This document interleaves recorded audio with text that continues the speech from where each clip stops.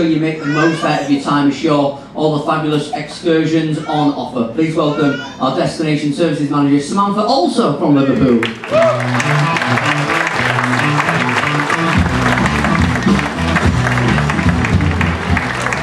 I'm sure you've already worked out the role of the next gentleman I'll be introducing. He's in charge of all the food, making sure you all go home like myself with a few extra pounds at the end of your cruise, and an excellent chef. In his team there's 67 chefs and cooks, so it's a big responsibility. Doing a great job. Please welcome our executive chef, Jerome, from the Philippines.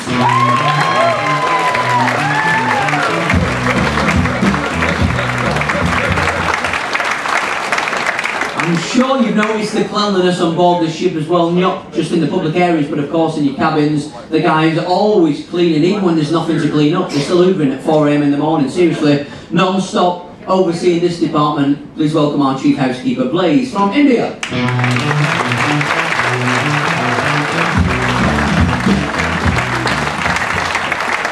Next up is the lady in charge of the team down on deck 4 midship. It's our reception, open 24 hours a day, and doesn't matter if it's during the day or in the middle of the night, the team, always someone there to pick the phone or someone you can speak to face to face. Please welcome our guest relations manager, Danielle from Manchester.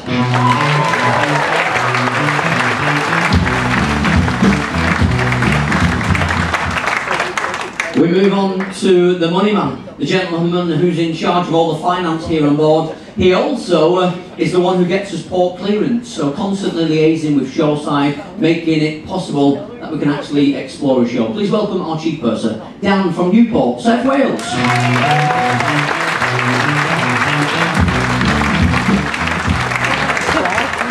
Now, safety on any ship is paramount. It's our #1 priority here on board this ship, and the next officer is not just responsible for over 1,200 guest safety, but for over 500 crew members' safety as well. We do safety training every single day, doing an excellent job. He's not too happy at the minute regarding his football team. Please welcome our safety officer, Martin from Hull. Should have been Nottingham Forest. Sorry, Martin. Next up, the man who works very, very closely with our executive chef, our bar manager as well, working most of the time behind the scenes, making sure we never run out of food and drink. Please welcome our food manager, recently returned from his vacation, Turgut from the United States.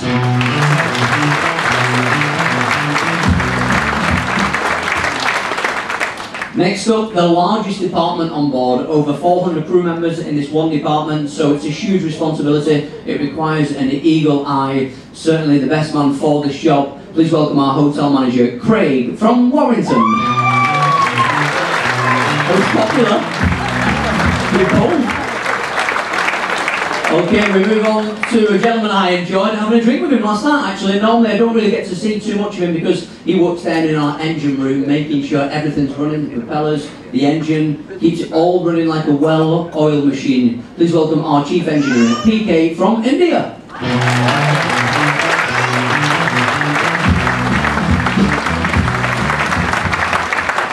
We continue to the right-hand man of the captain, he's second in command, a master mariner. He really is in charge of all the security, the safety, doing a brilliant job and can take control of the vessel at any given time. He often takes it in turns with the captain to drive. Please welcome our staff captain, Alex from the Ukraine.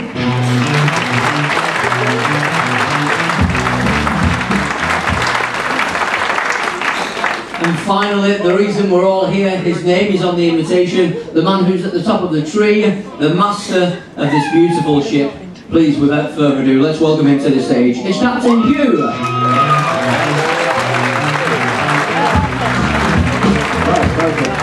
Thank you, Paul. Well, a very good evening, ladies and gentlemen. Are you all well? Well, you look absolutely splendid as you came through the door, and thank you for your patience and waiting in that long line. But hopefully it's now all worth it. Yeah? Question say yes, of course it's worth it. Anyway, a little bit about myself. I started on the ship in 2005 when we took the ship over from Holland America originally, and worked my way up from safety officer up to staff captain and then captain. Then I went across to Thomson Dream for 4 years. So I was on there as captain as well. and now back here again. And I personally think this ship is really lovely, and I hope you do too. So let's give a big round of applause to the Thomson Celebration.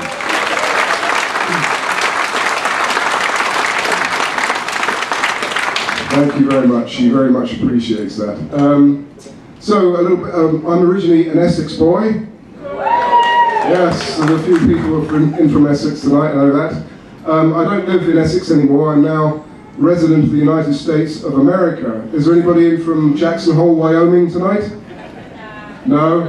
I would have known because you would have left your horse tied up outside.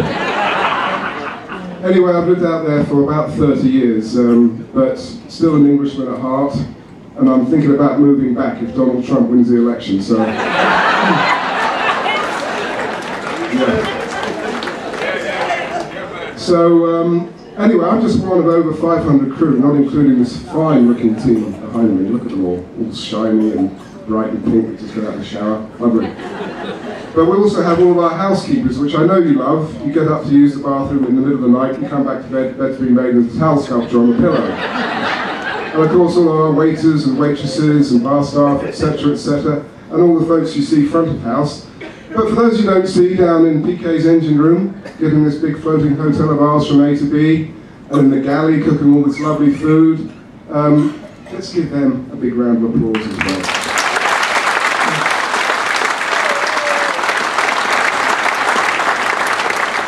Thank you very much. So, what a lovely day today, wasn't it? Absolutely perfect. It's why, why we all come to see. Fair winds, following seas, wildlife. I don't know if there are any ornithologists amongst you, but we've had booby birds flying around the ship today.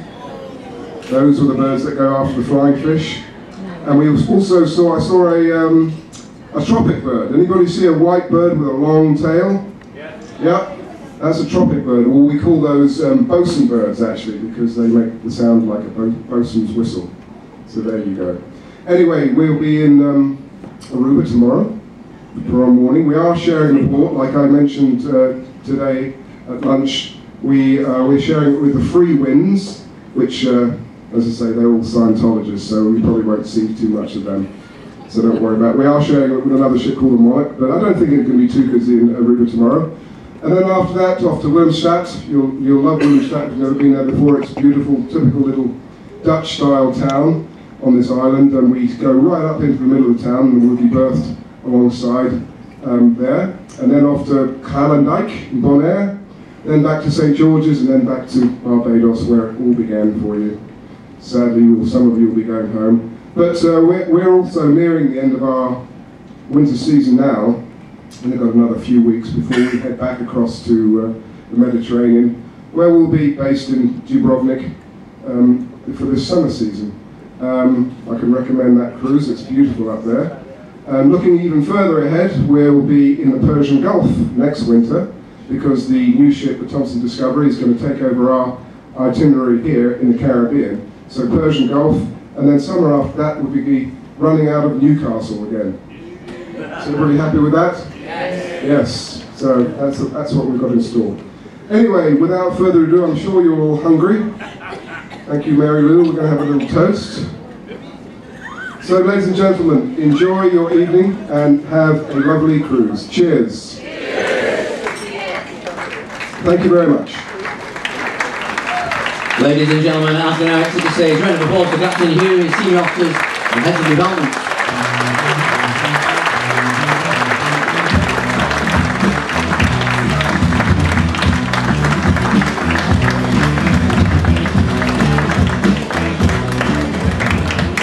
There we have it. You can put a name to a face, and if there's anything we can do to enhance your cruise, please do not hesitate to let myself or one of the people you've just been introduced. I won't keep you waiting much longer because the race to the restaurant has already started. Don't worry, there's enough food, there's enough chairs to go around, and what's quite funny, they obviously don't realise they don't open the restaurant until I get off the stage.